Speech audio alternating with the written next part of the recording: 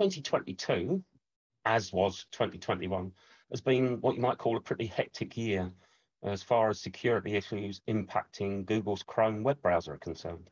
Although perhaps more accurately, as far as security issues that impact those browsers, it's those browsers that are powered by the Chromium engine under the hood. So that includes Microsoft Edge, Brave, to name but two of the more popular ones.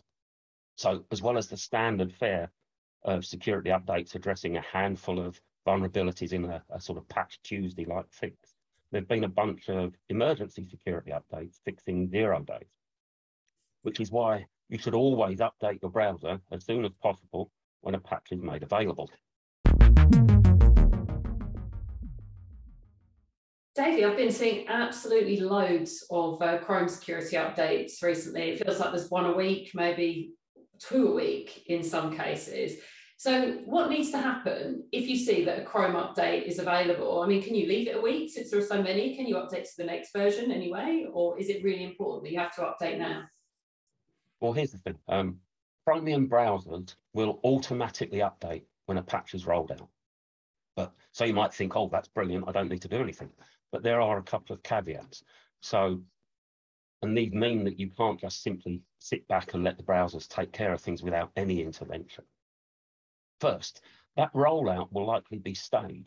So Google always says that it will be made across the coming days and weeks when disclosing security vulnerabilities and 0 days in particular. So you won't automatically get that automatic update immediately. And then even if you do get that update rolled out to you and it's automatically downloaded and installed, it will not activate unless you restart the browser itself. And that means if you don't restart the browser, if you just keep your browser open all the time between sessions, you won't be protected from these vulnerabilities, which is why Straight Talking Cyber across the board always says that you should kickstart the update process as soon as you're made aware of it. Reading our articles, of course, is a good way of keeping informed. But I can also tell you now what you need to do for those 3 main Chromium browsers. So, Google Chrome, head for the Help About option in the Chrome menu. Your update will now kickstart. If there's an update available, it will automatically go and get it and download it. Again, once it's done that, you'll get a little message pop up saying you need to restart your browser. Do that immediately. Microsoft Edge, you need the 3-dot menu on the top right, and you're looking at Help and Feedback, and then About Microsoft Edge, and that does the same. For Brave, it's the burger menu, the 3-stripe menu on the top right, and you want About Brave, and that will check if you're up to date and start downloading any patches.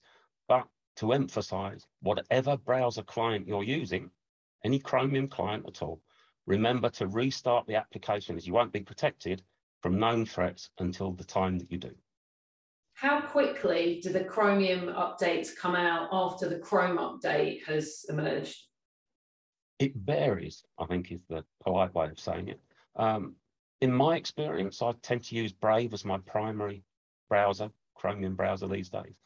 And I've found that Brave will tend to update the day after Google has disclosed a 0 day, for example. Edge can be anything between 24, 48, 72 hours even before their updates are made available. The reasons for this, don't know. I'd like to see perhaps more synchronization, especially for 0 days when Google knows there's a 0 day, perhaps some cooperation between Google, Microsoft, Brave developers, Vivaldi, etc., so that the updates could all roll out together simultaneously. I mean, that from the security perspective, that would be the best thing, because then you're not leaving an exploit window open on any browser. I think it's worth, there's clearly been a lot of talk about Chrome issues in particular in recent months. It's worth just explaining, the language that people are looking at. So when Chrome is patching vulnerabilities, what that means versus if they're patching an exploit, what that means, and the things that should give users most real concern. Absolutely. So a vulnerability is a hole in the code, a flaw in the underlying code of a product, that means somebody could exploit that flaw for nefarious purposes, get access, get data, get control, etc. As I've just said, they could exploit it. So the exploit is the act of actually using that vulnerability for those nefarious purposes.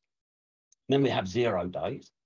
Now, these are vulnerabilities that are already being exploited by threat actors before any patch has been made available. So usually before the vendor even knows about that vulnerability existing, there's a threat actor out there who's already created an exploit, which again is why you should always update your browsers, Chrome, Edge, Brave, Vivaldi, Opera, whatever, as soon as a patch is available.